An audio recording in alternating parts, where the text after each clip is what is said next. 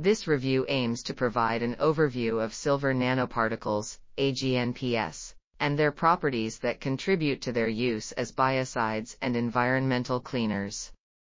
The study shows that the physicochemical properties of AGNPS, such as size, shape, concentration, agglomeration, and aggregation interaction with a biological system, can cause impairment of mitochondrial function prior to their penetration and accumulation in the mitochondrial membrane.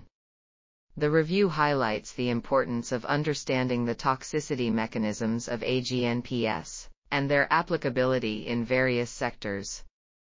This article was authored by Mahmuda, Akter, M.D. Tajuddin, Sikder, M.D. Mostafizur, Rahman, and others.